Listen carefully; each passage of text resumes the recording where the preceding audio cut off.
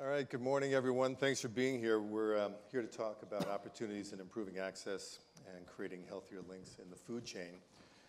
Just very briefly about me, I spent the first 25 years of my work life on Wall Street, including 10 years working for Mike at Drexel.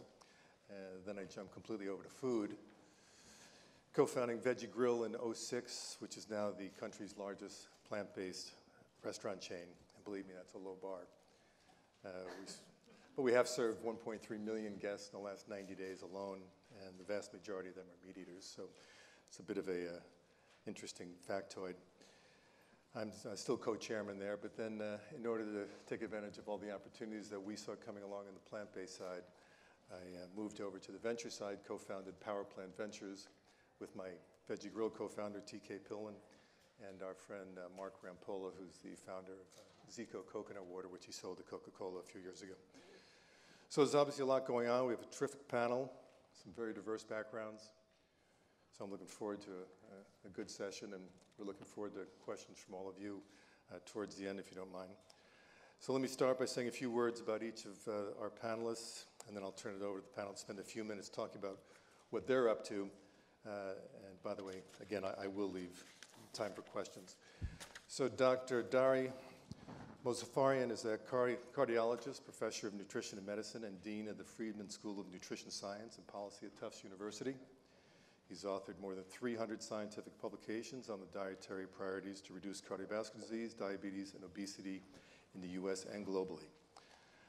Josh Stevens is president and chief commercial officer of Day 2. He's an entrepreneur, investor, and advisor with a 25-year history of making positive change. Josh is an entrepreneur in residence for Health IT with Crosslink Capital in San Francisco. Matt Barnard is CEO of Plenty. He built his career leading teams to innovate with breathtaking speed and achieving complex milestones at scale. These teams designed and deployed over 1 billion of sophisticated technology infrastructure. Leanne Grant is the head of partnerships at brandless.com. She has combined partnership savvy with analytics to build and scale businesses at Google, AOL, Pop Sugar, and Mark Plans. And interestingly enough, she has completed an Ironman and 4 marathons, so she's the toughest one up here. Sam Polk is the co-founder and CEO of Everytable. In a prior life, Sam was a senior trader at one of the largest hedge funds in the world, so he's also a recovering Wall Street guy. He's the author of the memoir For the Love of Money, and the viral front-page New York Times op-ed of the same title. His writings have been published in the LA Times, Orange County Register, Huffington Post, and CNBC. So with that, I'd like to turn it over. Dari, first, can you just give us a brief summary of what you're up to? Well, so, you know, people often ask me as a cardiologist, how did I get to lead a major school of nutrition? And I said, why isn't every cardiologist, interested and passionate about nutrition? So I think that, we've shown that, food is now the #1 cause of poor health in the country and in the world. It's the #1 issue for the environment. It's a major issue for disparities, for challenges to economic growth, for national security. And so our school is covering, kind of the breadth of the food system, from bench science all the way to, food systems and sustainability and climate change. And I think this is a really incredible time in nutrition where the public gets it, that this is a big issue, that our food system is broken, and industry realizes that business as usual is no longer okay. But there's also incredible confusion, and so I think that our mission is to really generate the trusted science to be sure we're doing the right thing, and I think innovation is a crucial part of that. So it's really nice to be on this panel, and I just want to mention maybe 3, quick things that I think are really, innovative in the science of nutrition. One is just how powerful food is. I think this is a new recognition, and so we recently published that up to almost 1,000 deaths per day in the United States, 1,000 deaths per day are due to diet from just cardiovascular disease and diabetes alone. So think of if any other aspect of our economy was knowingly causing 1,000 deaths a day, right, what we would do, we would go up in arms, hundreds of billions of dollars. The second, big innovative thing that I think we're discovering is the power of phytochemicals, trace nutrients. We focused for a long time in nutrition on getting rid of additives, lowering salt, lowering sugar, but it's really about the positive power of foods and foods that give rise to life, phytochemicals in beans and nuts and seeds. And then I think the other thing that's really amazing in innovation is the complexity of nutrition. It's so much more complex than we ever dreamed, and I think that complexity is what's causing a lot of the confusion, and the science is changing so rapidly. And I think, for example, we're still focused on calories, calorie reduction, portion size reduction. I think that's a myth that it's all about calories. It's about foods and diet quality, how foods affect the liver, fat cells, the brain, the microbiome. And so I think we have a lot of missed opportunities the last few decades from not recognizing that complexity. And then I think the other final thing that's really innovative that we're doing at our school and in our advocacy is understanding the best levers for prevention. And maybe I'll stop and we can move into that later to let others speak. But I think we actually have really good science now on what the levers should be to actually improve the food system. Thanks, Dari. Sam, tell us what you're up to. Hey everybody, I run a company in Los Angeles called EveryTable that's reinventing fast food to make healthy food affordable for everybody. And the quick, simple structure is that we basically are changing the restaurant model where your standard restaurant is like 2,500 square feet of space, 10 to 15 employees, a fully built out kitchen, can cost $1 million to build, all of which is a high cost structure, basically. We have a central kitchen for all our locations. We have 5 locations right now. We'll have 15 by the end of the year next year. And because we have a central kitchen where every morning some of the best chefs in the country are making incredibly fresh, healthy, delicious meals and then packaging them in grab-and-go containers, that means that we can open locations that are 700 square feet and have 2 employees and only cost $200,000 to build because they don't have a kitchen for each one. And because of that, we have this extremely low cost structure that allows us to make healthy food affordable for everybody. But of course, one of the sort of truisms of today is that affordability means different things to different people in different neighborhoods. And Los Angeles is like many other urban areas where there's a great amount of sort of affluent locations, and there's also a large amount of underserved, what are called food deserts, where there's very little access to healthy, fresh food. And so what we do is we open locations in both areas, and we vary the pricing to make sure that our food is legitimately affordable for everybody. So in affluent locations like Santa Monica and Century City in downtown LA, we sell our meals for $7 to $8, which is a great deal versus the usual fast casual, which is $13. But we also open in places like South LA, which has per capita income of $13,000 a year and life expectancy 12 years lower than Bel Air, for example. And in those neighborhoods, we sell the same meals for $4 to $5. And each store is meant to be profitable, but just differently profitable to make sure that everybody has access to healthy, fresh food. Great. Josh, will you give us a quick summary what you're doing? Sure. So Day 2 is a microbiome company. We sequence the gut microbiome and provide individuals, patients, consumers with a personalized diet that is unique to their inventory of gut bacteria, so they don't have blood sugar spikes. Company's a science company. We've been doing clinical trials for 5 years. Mayo Clinic's an investor and partner of ours on the research side. And our goal and mission is to eliminate diabetes through providing a glycemically balanced diet that's tailored to the individual, and to get in front of that as well with pre-diabetics, because we are doing that in the market today. We've done, over 10,000 subjects in clinical trial, 4 million glucose readings from continuous glucose monitors, and 50,000 meals is a data set that we use machine learning to predictively and accurately tell the next consumer patient how they will or will not react to specific foods and food combinations. We believe the era of generic diet is over. It's about personalized diet and nutrition based on how people process food. And to pick up on something Dari said, absolutely believe. I'm a high-risk cardiac patient. I get into this business as an investor and as a principal because of my own health, and learned from my cardiologist that sugar was the problem in my diet, excess blood sugar, that I've completely corrected without the use of pharmaceuticals over 2 years. and eliminated excess glucose, brought my A1C down to healthy levels. So we believe food is the therapy. Great. Food is the drug. Perfect. Leanne?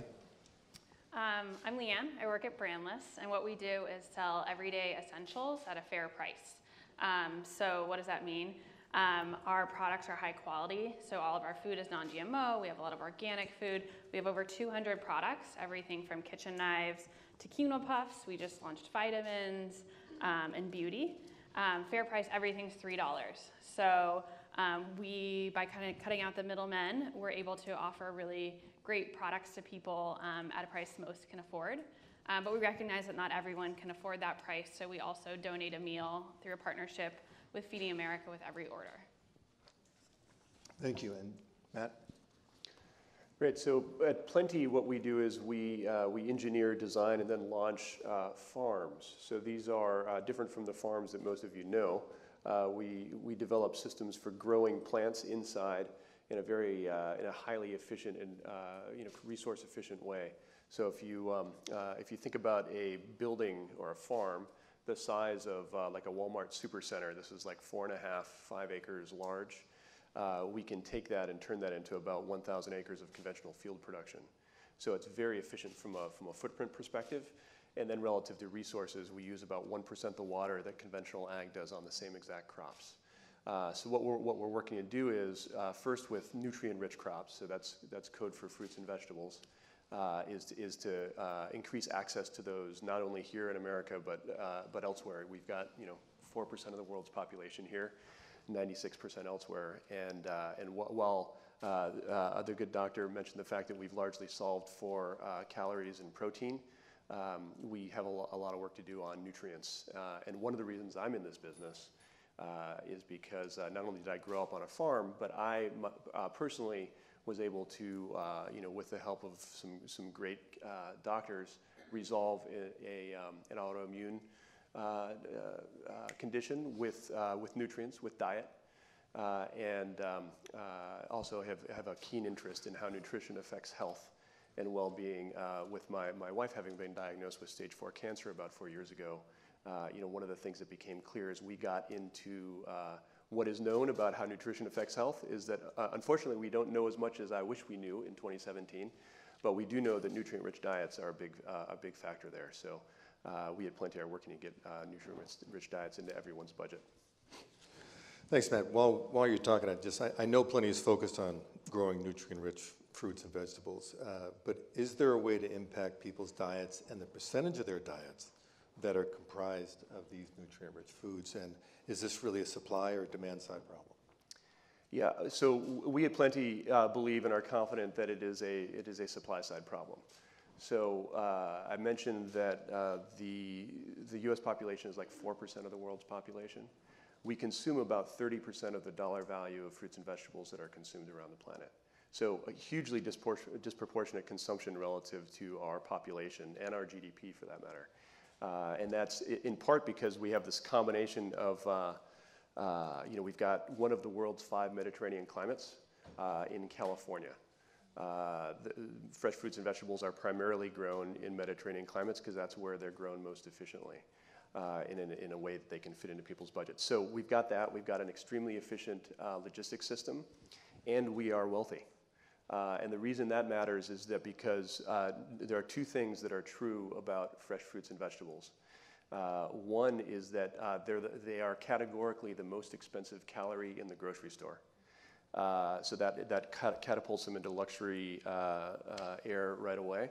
But there's something that's more subtle than that, which affects behavior even more, and that is the fact that you have to be able to afford to throw your money away. These are perishable products. And so there have been some small tests done where they took cohorts on food stamps, for example, and said, hey, we guarantee that these fresh fruits and vegetables will be good in your refrigerator for a week, and if not, bring them back, we'll replace them. They found that the consumption of fresh fruits and vegetables skyrocketed in that cohort relative to their peers. And so this isn't just about expensive calories, this is about being able to afford to throw your money away. And so by what we're doing is pushing the production of these crops close to where people are, cutting off It's essentially, we think about time, distance, and complexity. So we're cutting out thousands of miles off the supply chain. Weeks, so perishable produce isn't meant to sit around for weeks or be on trucks for weeks. So thousands of miles, weeks, and a lot of unnecessary handling steps. And so what that does is it puts food in people's mouths that is just far more enjoyable to eat. A carrot that is 2 days old rather than 6 months old is a very different carrot. And so you don't need flavor amplifiers like salt, sugar, high fructose corn syrup when the core ingredient is bursting with a lot more flavor. So we believe that just by bringing delight back to these products, bringing taste and delight, that people are going to choose to have a more nutrient-rich diet because it's fun to eat. I don't want to eat a carrot that's at the store today because, gosh, that is one heck of a boring experience. Great, thank you. It's interesting hearing Matt talk about this, Sam. I'm just thinking about what you're doing at Every Table. Are you seeing the demand for the foods that Matt is growing in the inner city, in these food desert areas that you have found that exist actually within even a large city like Los Angeles? Yeah, it's a really interesting question. People often assume that folks in underserved areas like to eat mostly fast food. And, one of the interesting things actually about the history of fast food is that by the 60s, basically fast food franchises were only in the suburbs and on highways. And then basically after the Watts unrest, the Johnson administration said, hey, there's too much social unrest in these areas, we need to create economic development, and so started guaranteeing SBA loans to entrepreneurs of color in underserved areas that primarily went to fast food franchises, not because fast food is the only food that those folks like, it's because that's the only food business that you can make work at $5 or less, or you could until now, basically. And so that is a long way of saying that, if you think about, actually when you look at the data of percentage of a population that eats fast food, it's actually pretty similar between underserved communities, middle class, and affluent communities. Everybody likes fast food, basically. It's just that there's no other options in underserved areas. So, and another thing to say too is if you think about all cultures and cuisines, are by definition healthy and delicious because they've just evolved like that over time, right? So yeah, that's a long way of saying there's great demand for healthy food in underserved areas. Talking about access, Leanne, I'll direct this at you. How do you define access? Yeah, I think we think about access in two ways. One is, can I get it? Is it local? Can I receive it at my doorstep? And then the other one is price. So kind of build off the conversation we've been having. What we think a lot about is where is our food getting delivered? So there's all these food deserts. We were really pleased to find out that within the first 48, 72 hours of us launching in July that we delivered products to 48 contiguous states. So this is not a coastal company. We offer non-GMO foods, organic, gluten-free, vegan. And from talking to our customers, we're really solving a problem. So I was talking to someone last week. He's a farmer in Washington, and he was saying, I love brandless, and I get an order every couple weeks. The closest grocery store to me is an hour away, and it's Walmart, and they don't have these foods. And so that's the problem we're trying to solve. But we're also trying to solve the price problem. And so there's so much variability in prices out there for people. And so just having a standardized price helps with that. But the other thing we do is cut out the brand tax. So when we compare the prices of our products to other national brands, we're saving our customers 40% by going direct to the customer, by taking away all that branding from other companies. And so an example of another customer I was talking to last week, he lives actually pretty close by. He lives within 2 blocks of a Whole Foods and a Safeway, and so he can go to these stores every day. He was the most incredible man. I think he would win at The Price is Right. He was quoting to me the price per pound of pistachios and how much lower, shelled versus unshelled, all of this stuff. And he's like, and yours is $3, and I know that by ounce. And it was just this incredible knowledge of these people who just want to save money. And we have the pistachios right outside if anybody wants them. And so that's kind of the 2 parts of access. And then on the pricing I mentioned before, but not everybody can afford the $3. So how can we kind of build into our DNA this this idea of giving back, of donating meals to the 1 out of 4 Americans that are food insecure. Great. Thanks, Liam. Josh, I'm thinking about what you guys are doing, and as our health becomes more personalized, and what are Innovators doing to bring this trend to food and nutrition space? And I'm going to bring Dari into this also. And is analyzing our microbiomes the key to better nutrition? So I'll throw it to you first, Josh, and then Dari asks you to pile on. So there's a lot of theories about the microbiome, and I won't speak to 99% of them because they're not yet evidence-based enough to be credible. But I will speak to the 1% of the microbiome that we're very confident is showing evidence and outcomes, and that is glycemic response, glycemic management, how to manage blood sugar. We know through sequencing the gut microbiome that we can accurately manage a person's blood sugar at the individual level and bring diabetics into control rapidly. We know we can do it for pre-diabetics, and we know that elite athletes started picking up our service because they wanted to have an edge in their games before game time and be balanced and not spike or trough, a spike and then trough. And so we know that we're there for that. We have a pipeline of other research that we believe will have promise for personalized nutrition, but for the sake of being prudent, we're just sticking to glycemic response for today. So Dari, do you think analyzing our microbiomes could be one of the keys to better nutrition? Well, so first, I think the microbiome is incredibly important for health, and so I think certainly influencing it appropriately is central. I think there are two potential benefits to personalized nutrition companies and focus. One is just getting people to think about their food and eat healthier diets. And I'm going to guess that the range of different diets in any personalized nutrition company is still all healthy choices. So they're all still healthy choices, and they're still far, far superior to the average diet. So just getting in one of those programs and eating healthier food is massively beneficial. And so I think that's the major benefit right now. When people sign up for one of these things, they commit, and they're going to get a personalized diet, but that's much, much healthier than anything else. I think after that, a lot of it right now is hope that there really are these important differences between people that could be important for a lot of diseases. The evidence we have right now, on average, is that whatever your genetics, whatever your background, whatever your race, whatever your education, whatever your income, there's a basic set of principles of what's a healthy diet, and there's a basic set of principles of what's an unhealthy diet, and that drives the vast differences in health across populations. And so I think, while personalized nutrition is important, it's like saying, well, there's some people who may respond to tobacco, smoke, and some who may not, so let's let some people smoke and let other people not smoke. I mean, that's I think, around the edges from just reducing tobacco. So I think, a long way of saying, I think that the major benefit right now of the companies is getting people to think about their food. In the future, hopefully, we'll have more and more advances that are personalized. But right now, we know what constitutes a healthy diet, and it's pretty much the same for, everyone. Eat foods that give rise to life. Eat minimally processed, beans, nuts, seeds, fruits, vegetables.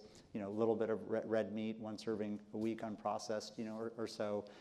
Reduce starch and sugar and salt. So that general rule is pretty much, true, I think, for most of the human population. And Dari, just going off on that for just a second, when you talk about including the consumption of some lean red meat, do you view that as a necessity or simply just a personal choice for taste, flavor? Yeah, it's absolutely not a necessity if you look sort of structurally at what humans need to consume. It's more of a convenient way for people to get, especially in low-income countries, to get some protein, some zinc, some nutrients that are hard to get, challenging to get through plant proteins. I think that we could have successful global vegetarianism and veganism if you developed it really, really carefully. But I remind people that fries in a Coke are vegan. Sodium is vegan, trans fat is vegan, sugar-sweetened beverages are vegan. So vegan diets are not a guarantee for health. So yeah, I think processed meats that are cured and Oscar Mayer wieners put celery juice that is packed with nitrates, so they can say they're nitrate-free because the FDA doesn't make you. If you put celery juice in your product, you can say it's nitrate-free. They're packed with nitrates. So processed meats should be avoided at all costs. I think you can have a healthy diet with a little bit of red meat, but it's not essential. And let's keep in mind that alcohol is vegan as well. So Matt, and I know you're spending so much time out there, and by the way, congratulations. I know you just closed a $200 million round led by SoftBank. That's incredible. Thanks. Kudos to Matt. So to you, what are the breakthrough ideas that you're seeing or that you want to see that you believe will transform our food system? For us, we're looking for ways as we work to open markets around the planet. In order to do what we do, we need energy. And so what we do is easiest here in the United States and in places like Northern Europe and Japan.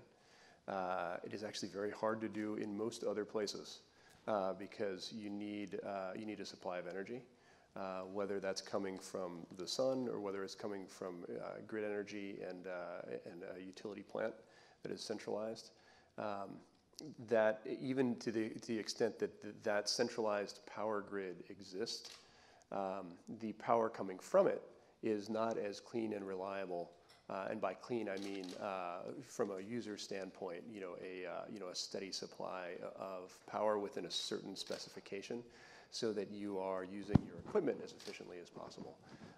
That says nothing about what they're burning or what the mechanism for generating the power at the site.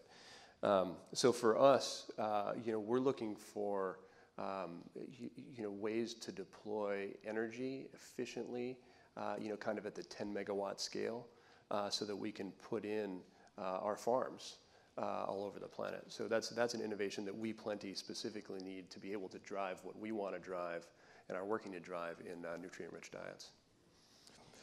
So Josh, how do you balance innovation with making healthy more accessible? And Leanne, I'd like you to pile in on this as well. It's, there's, when I think about the exciting work that you guys are doing, one of the things that pops into my mind is the expense therein. Sure. So right now, the way we're approaching bringing the innovation to market is two ways, or really three ways. There's direct to consumer. Consumers can today get sequenced and get their glycemic response for about $300. And that works for, the Volvo driving, Saab driving audience.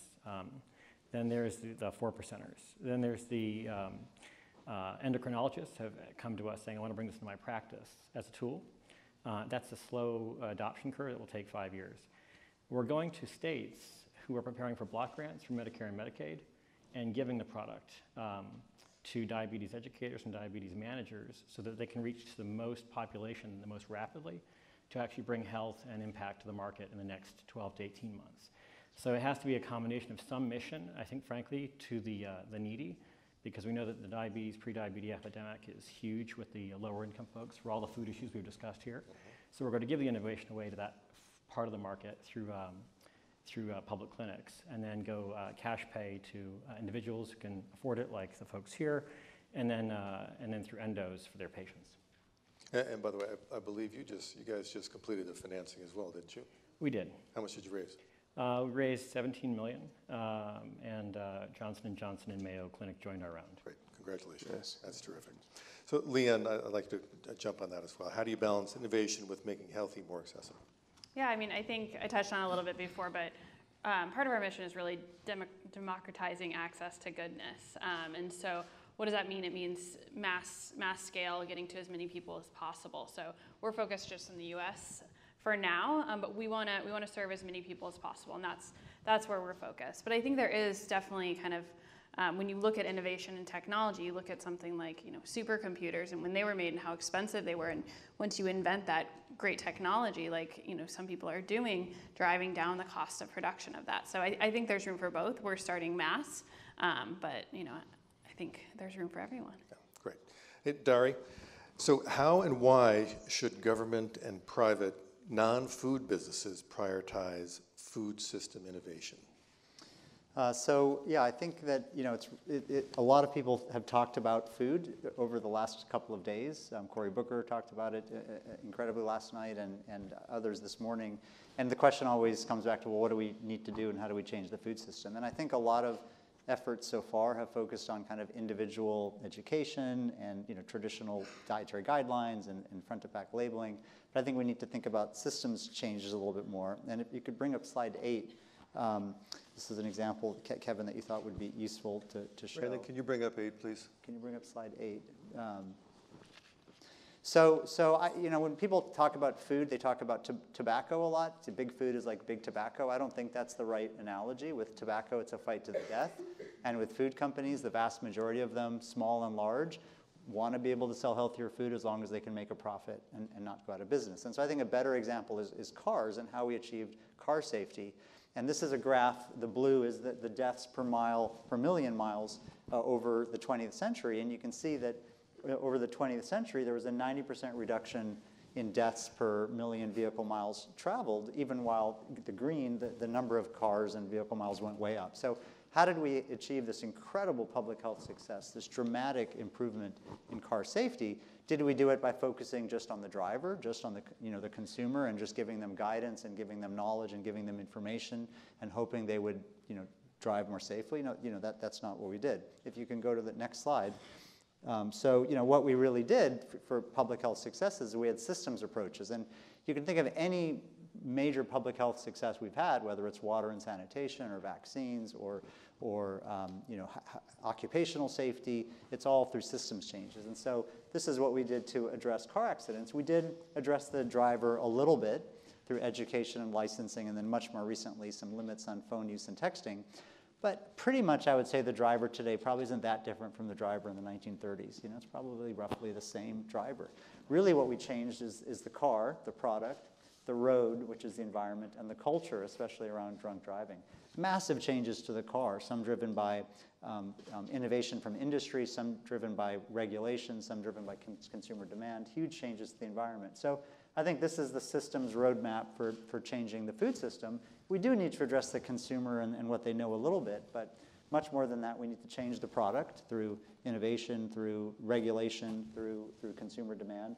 We need to change the environment, and the environment for our food system is the cafeterias, the restaurants, the farms, the fast food places, the hotel events, right? Did we see the cookies? Did anybody see the cookies when we checked in, right? We need to change the environment. And then we need to change the culture. Here, this was around drunk driving. We need to change the culture around unhealthy eating, right? Right now, unhealthy eating is viewed as just sort of fun, not a big deal. No big deal if my kids have gummy bears and hot dogs after a soccer game, right? We wouldn't take them out of their car seats or not put their seatbelts on or not do other things for their health. We should really think about every food decision. And there's plenty of healthy foods that are amazingly tasty and good for you and aren't gummy bears. So I think that we have to have systems approaches. And the four things that I think are probably would have the biggest bang for your buck is healthcare reform. So to really integrate food into the healthcare system, from the electronic health record to medical education to billing and quality metrics. Worksite wellness, thinking about big private companies and technology and incentives. Government industry partnerships. So as Indra Nouri said today, government has to help industry with R&D incentives and marketing incentives to develop healthier foods. And then through research, we need fundamental research. There's still so much we don't understand. I think everybody up here would say there's so much they wish they knew. And nationally, the federal government spends $1.5 billion a year on food research, and compare that to $70 billion a year on just drugs and devices. So we have a huge amount of funding deficit. I'm sorry, can I give me those numbers one more time. Yeah, so the federal government spends $1.5 billion a year on nutrition research total across all agencies, FDA, USDA, and NIH. And then not the federal government, but overall in the country, we spend $70 billion a year on drugs and devices. So we're spending, 40-fold more on the drugs for the medical system than on food. And that's all nutrition research across federal agencies. Sam? Yeah, I just had a question about systems change. I think Matt was talking about this earlier, but one of the things that you think about when you when you understanding why the food system is as it is, for me, I think about it's basically supply chain in some sense. The reason that there are so many rows in the middle of a grocery store, yeah, there's customer demand for that, but those are all shelf-stable products which don't go bad. So it's such a better business, basically, and that, of course, is augmented by the fact that so much of the ingredients of that are subsidized by the federal government, basically. And then you think about also the fast food businesses, their supply chains are incredible, right? You have Coke doesn't go bad. Potatoes don't really go bad for a long time. And then if they start to, you can fry them and they're great. And then, the beef you freeze and the buns you keep in they're not going bad either. And so that's sort of my question about sort of like systems change. Is like, and actually it's a question for Matt too, is like, is there one of the main, if fresh food is always dealing with this spoilage issue and it's getting subsidized by shelf-stable food is getting subsidized by the government, isn't the best way to change the system by figuring out how to flip that so that the fresh food has a price advantage versus shelf-stable stuff? And like in your business, are you able to get prices down below where they have been traditionally? We are. Our roadmap actually shows us being a deflationary force in the price of fresh food. So, it is something that we've been working on for the better part of a decade now. But what you're saying is very true, because if you look at just the macro, the decision to eat McDonald's is actually quite a rational decision. Again, to one of a rational decision. In the following way, a rational decision, in that if you have a limited budget, so here's the decision. I'm a human. Seek pleasure, avoid pain, conserve energy. Okay, and then I've got a budget. So assuming that I'm only going to buy something in my budget, here's now my decision metrics. What's convenient? What is fun to eat? And then last comes what's healthy. We all know what's healthy. We all know we need to exercise. But convenience wins. And so the Big Mac crushes it on calories per dollar. So you're going to solve for calories first, and that's what the Big Mac does. And so what we're working to do is to make calories and nutrients far more fun. I mean, talking at a systems level, what the ag and food system has done over the last half century is actually quite impressive at the scale it's been done. However, the effect it drives is that the food that is best for us is both the most expensive and the least fun to eat. I mean, we had, I'll tell you an experience we had to illustrate. About a couple weeks ago, we had the woman who heads Olive Fresh for Whole Foods come out and say something to the effect of, I've done this every day of my professional life for the last 3 decades. I've never had kale that tastes like this. Because if I go to the store, I'm not going to buy kale. That stuff is a chore. But then the next day we had a board meeting. We served some of the same crops at the board meeting. I had 2 board members say something almost exactly the same thing. I hate kale. I love this. One of them said, I feel so strongly about it, you shouldn't even call it kale, because why would I ever pull that off the shelf? Because, there's this whole strain of advertising where, it's usually a woman holding a bowl of kale and she's laughing, presumably because she's thinking, why would I ever eat this? But when you have to solve for commercial economics in the field, where you have to be a grower growing at least 2,000 acres to be profitable, that limits you to certain varietals. We don't grow the varietals that are on the shelf today because they're not optimized for user experience. So we start by growing different varietals, and then you have to solve for 3,000 miles in a truck. So the only reason iceberg lettuce exists at all is because in 1940, you piled a bunch of bowling balls in a container, you piled hundreds of pounds of ice on top of them, and then you shipped that 3,000 miles across the country. So we don't have to solve for 3,000 miles because it's being produced 50 miles away. So we don't grow iceberg lettuce because it's a 0. So we grow, I had Alice Waters' daughter out to the farm a couple weeks ago, and she was like, how do you get lettuce to be sweet? How does it taste sweet? So we actually have nutritional content in our lettuce, shocker, and then it actually has flavor. It's fun to eat. So systematically, this is how, because like I said, a carrot that's 6 months old is just not fun to eat. And most of the carrots on the shelf, they're 6+ months old because there's only 1 carrot harvest a year. So that's systematically what we need to do, is make this stuff actually fun to eat and make it convenient. So if it's drenched in pesticides, now I've got to wash it. If it's old, it doesn't have much taste, so I need 9 other ingredients. And now I'm a half hour in before I have a meal. So if it's convenient, I can.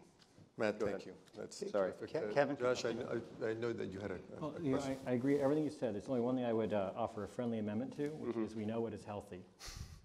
We just published a paper this year in Cell Biology that showed, nutritionists and dietitians have guidelines of what is healthy and how to advise their patients. One of the things they are often telling their patients is whole grains and stay away from the white starches. We proved through a double-blind trial that published and peer-reviewed that brown rice spiked more people than ice cream as a result of their microbiome, bacteria, not as a result of the food itself. Say that one more time. Brown rice being recommended as a dark starch was actually spiking diabetics more than ice cream would in a double-blinded trial published and peer-reviewed. So what we know and what we think is healthy, I think we have general... Less sugar in ice cream. What's that? There's less sugar in ice cream. There's less glucose in ice cream. And yet diabetics keep keep getting told by their nutritionist to have brown rice, not white. And so one of the things that we need to be open to is the epistemology of what we know about food is like it's inning one. Yeah. Because we can say stuff is generically valuable for nutrition, and that may be true. But then if you ask, does it actually help your health, it can be nutritious and harm you if you're a diabetic, a pre-diabetic, or if you're actually sensitive to blood sugar. We're getting a little bit short on time here, so I just want to jump to, when I was looking through some of the data that Mike and I were talking about when we were flying out here yesterday. Of course, he insisted that we leave at 4 o'clock in the morning from LA.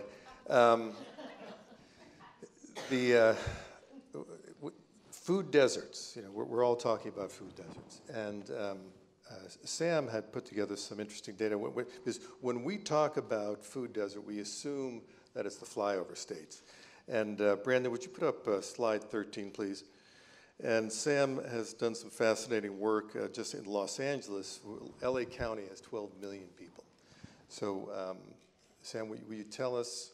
Let's see, that is not rendering. Yeah, can you give me the thing? I can do it. That's a nice shot. So basically, of this is like a shot of LA, and LA has seen this, incredible boom go. of, incredible healthy options. Well, let's just pause there for enjoy veggie grill. But you'll notice that they're at certain price points and certain locations around the city. Oh, great. Thank you. And you'll notice there's a huge area left out, and that's an incredibly dense area of the city. It includes Watts, Compton, South LA. And like I said, in some neighborhoods, per capita income is $13,000 a year, which when you think about what that really means, and we run a nonprofit called Grocery Ships that helps families living in food deserts get healthy. And basically, you see $1,200 monthly income, $800 monthly rent. How do you make it to the end of the month? Every month, cupboards are bare. And that's why we price our meals. When we open stores, we have 2 stores in that red area, and then coming soon, Watts and Compton.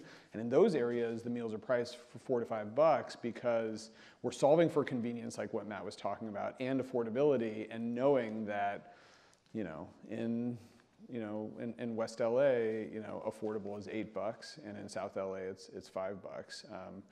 One of the things, and this goes back to our supply chain conversation, is one of the interesting things is that there are businesses that serve both areas really well and very profitably.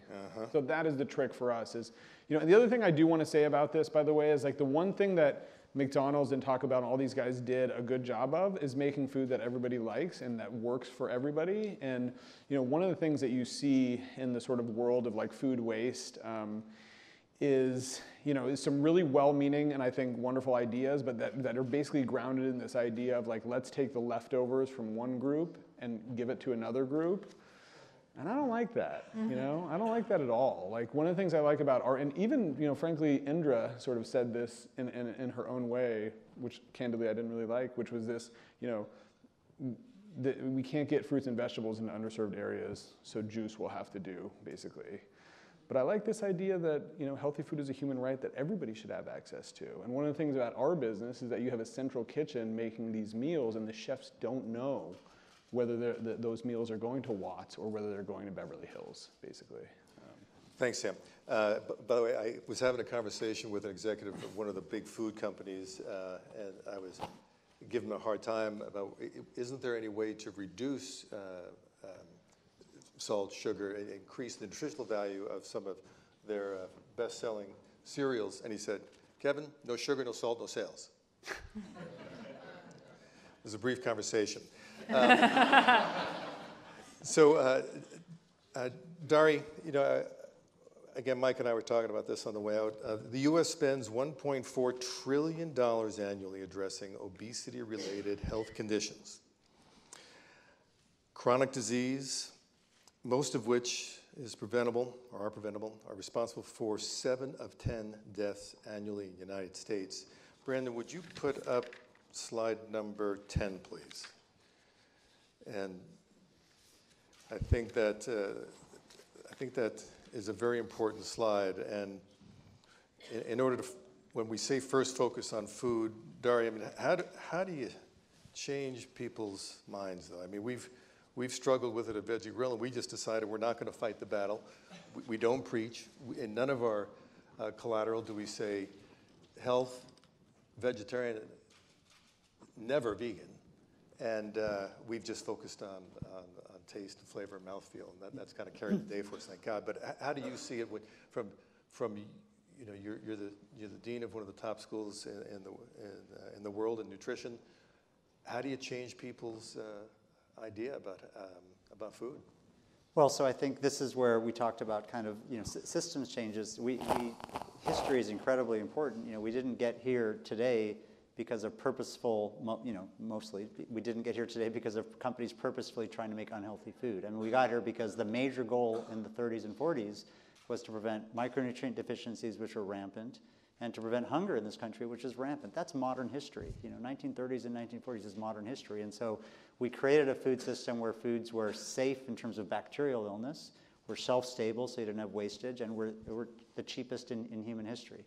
And so that's why we got where we are today, not, again, a purposeful, nefarious plot, but just to try to make foods that were addressing the problems of those days. Now we have completely new problems, and the food industry is changing very, very rapidly to try to address those. And they're you know, stuck and have problems, and of course some companies are trying harder than others, and there's a lot of still deception and denial and some other things going on, but I really feel like there's you know, a way out. And I guess if we could go to slide 7, what we talked about in this article is that there are really best buy ways to change the system, to create stronger price incentives so healthier foods cost less, whether it's giving retail consumer incentives, whether it's changing our government feeding programs, whether it's taxing unhealthy foods and using those funds for school lunches or other things, whether it's putting, you know, foods directly centrally into the healthcare system. You know, with all the health reform debate this last year, and also 8 years ago when Obamacare was debated, nobody mentioned food. How is that possible that we're having healthcare debates without mentioning food? So I think there are real ways to do this, and I'll just give one example. John Hancock, who has 1.8 million life insurance customers around the country, realized over the last 30 years that their customers are no longer dying of infection and accidents. They're dying of you know, mostly diet-related illness. And so John Hancock said, we're going to make our customers live longer, they'll pay us premiums longer, and we'll give some of that money back. So they give them free Apple Watches. They give them, if they sign up for this insurance program called Vitality, and they give them up to $600 cash back per year for buying healthy foods.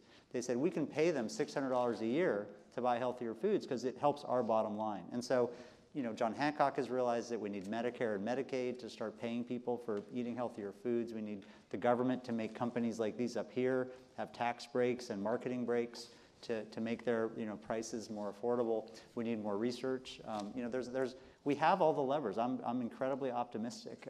You know, and to paraphrase Michael Milken, right, the future is not going to be the same as the past. And so, you know, we really have the opportunity to do this. The major obstacle is confusion and changing science, so that you know, the nutrition whiplash that Indra and Nuri talked about. So is it low sugar, high sugar? Is it chocolate or no chocolate? Is it caffeine or no caffeine? We have to figure that out, make it clear for everybody so that we have effective policies and industry goals. I was in a breakfast this morning with Mike, and there were some Congress, people from Congress there, scientists. Are you aware of this study that's starting with this 1 million people that are going to basically volunteer to be monitored constantly, and openly shared that with the study?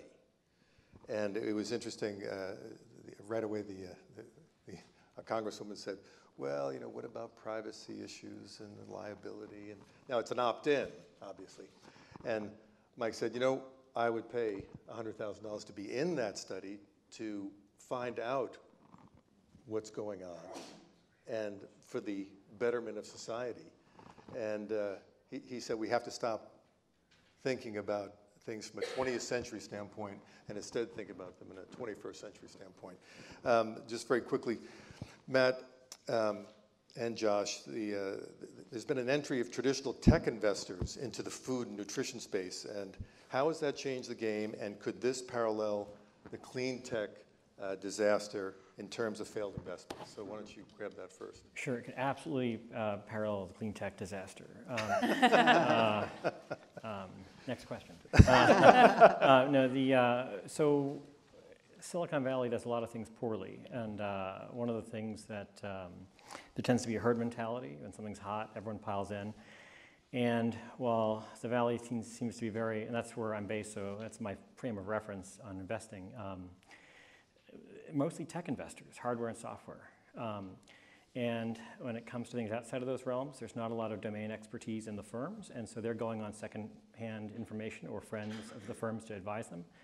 What I am seeing that's different, and maybe special, about health investing now, is that when it comes to diagnostics, when it comes to therapies, developing new therapeutics, it's much more of a large data game than it ever was in other fields. The fact that we can, in our case, come up with an accurate diagnostic that doctors want to use from data sets that were built up for 5 years, and we're not going to the FDA with that, we're going directly to market with that.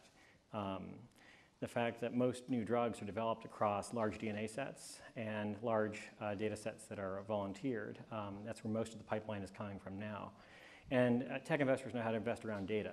And so data, as long as you can get good signal off of large pools of data, tends to be a very good predictor to de-risk. And we're seeing a lot of health IT investment go around data for drug development, therapeutics, and diagnostics, whereas before wet health in the labs, Silicon Valley was staying away from because they didn't know lab science.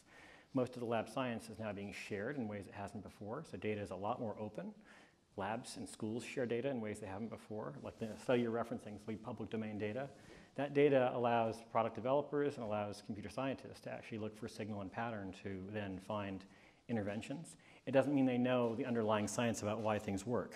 It means they can actually find correlated cause-effect relationships, and that's what's happening now. That seems to be the latest wave that we're seeing. Great. Matt? Yeah, I'll say a couple things. Well, I mean, first, markets have shown that human behavior is going to drive boom and bust, so I'm not going to pretend that this time could be different. I expect a boom and a bust cycle here also, but I think we have quite a bit of booming to go. But one of the things that we did at Plenty in trying to learn from what happened in clean tech is we actually, when we went to raise our A round financing, which was about 1.5 years ago, we had already been at it for several years, and we, in analyzing what happened in clean tech, we saw there's a pattern there of testing at bench scale, which takes a few years, and then maybe sub-production scale, and then going to production scale in what is thought to be a conservative way to go about it. Unfortunately, the years that it takes to get there, you're imposing financing risk on the company because you're also not earning revenue.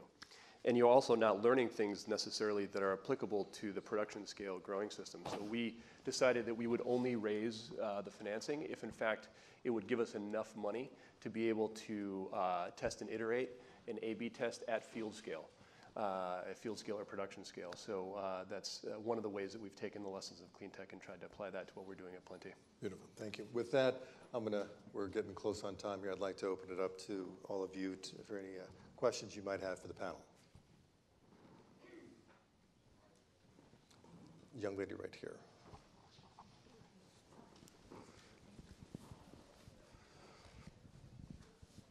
Is that mic on? Oh, yes, hi. My name is Simone Friedman, EJF Philanthropies. I manage both grant making as well as we make some impact investments in the space. I'm curious what you think about, one of the challenges that we've had is really dealing with the institutional food providers, the food service issues where we talk to a school, we talk to a camp, an assisted living facility. What are they serving their people? How can we get them to transition to more of a plant-based mix of foods, healthier foods? and it seems as though this is a huge challenge, that it's a lot easier. There's the consumer demand, but there's something in the supply chain that I've noticed that's, I don't know if it's the distributors or what the barrier is, but really there's so many meals that are served to these, in these types of environments, and I don't know if anybody can speak to that. Actually, I'd like just Leanne and then Josh you want to take a swing at that one? Sure, yeah. So I think what we're trying to do is make the price point accessible. We have seen a lot of people order into their offices, so not yet into schools or retirement homes, but by setting people up with kind of that like groundswell of people like bringing it into the office, that's what we've seen work well. So I've spent 10 years working with self-insured employers who pay for the meal plan at their company, as well as pay for the health care because they're self-insured. And what I learned was that the CFO writes the check for both vendors, for Sodexo Aramark in most cases, and for whoever the carrier is who's providing the health insurance. And when you get to the CFO and can tell her that if you actually provide more healthy food in the cafeteria over here, which you may have to subsidize because the employees won't pay for it because you're not raising their wages, it will lower your claims costs over here, but you'd actually have to be programmatic and consistent and provide incentives and targeting.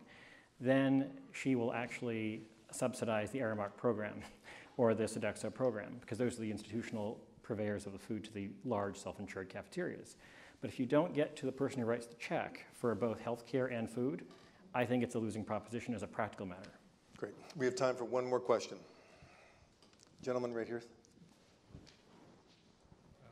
Thanks. My name is Jeffrey Davis. I'm a partner of Squire Patton Boggs. Episodically, I've noticed there seems to be a generational change in tastes and consciousness of healthiness in that, people don't buy sodas necessarily. They may prefer to buy water, or they're studying more carefully what they're eating. First of all, is that true? And then secondly, how can you utilize that momentum in order to make it more prevalent throughout the population? Dari, you want to tackle that one? So there have been some relatively rapid trends in some things, and other things haven't moved at all. And so sugar-sweetened beverages are a great example. They've gone down 30 or 40% in just 5 or 6 years in this country, although the disparities remain. Gone down in all groups, but disparities remain. On the other hand, salt consumption hasn't changed at all. Vegetable consumption has barely budged. Whole fruit consumption has gone up, but just a tiny little bit. Yogurt and nuts, just a tiny little bit. So I think there are some big swings that happen.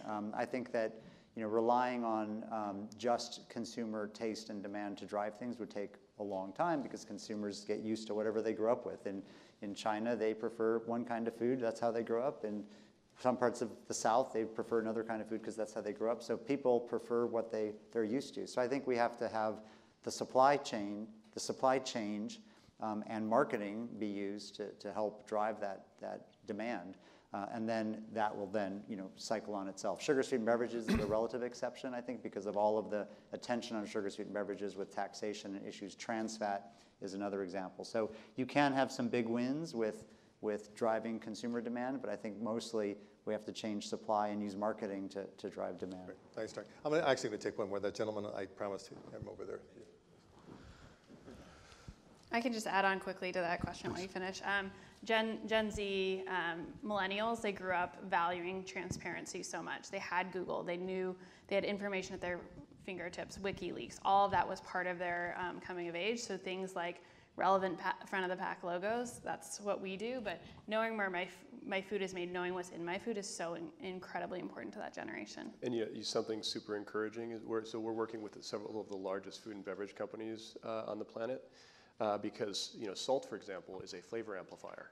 If the core flavor compound is more vibrant and bold, you need less amplifier. So, I'm Ambassador Kumson, former ambassador of Ghana to U.S. I just got back from 3 African countries: Namibia, Ethiopia, and Ghana, just 2 weeks ago. How can we apply the hydroponics, the technology, the financing to really bring this to the African continent, where the return on investment can be 3-4 times? 3-4 time fold. And I'm saying this from experience because a few companies that are doing hydroponics, growing vegetables, growing salad leaves and other things, are making a killing. Unfortunately, you don't see the Americans there.